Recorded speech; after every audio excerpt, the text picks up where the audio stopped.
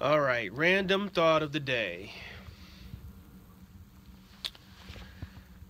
Um, why do my random thoughts matter?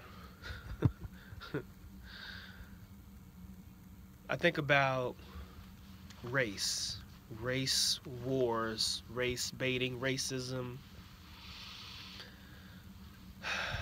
family issues, relationship issues, unforgiveness, talk of war in general,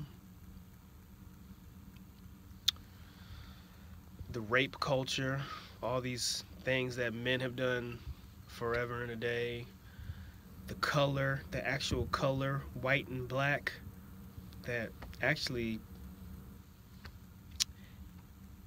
doesn't exist.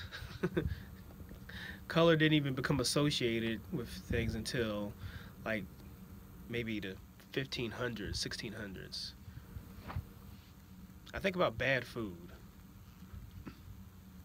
And the actual random thought that connects to all this stuff I just said is that at the end of every exhale that you take,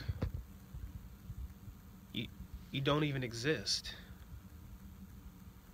With all the issues that we have, and as it relates to unity, at the end of every individual's exhale, we don't even exist.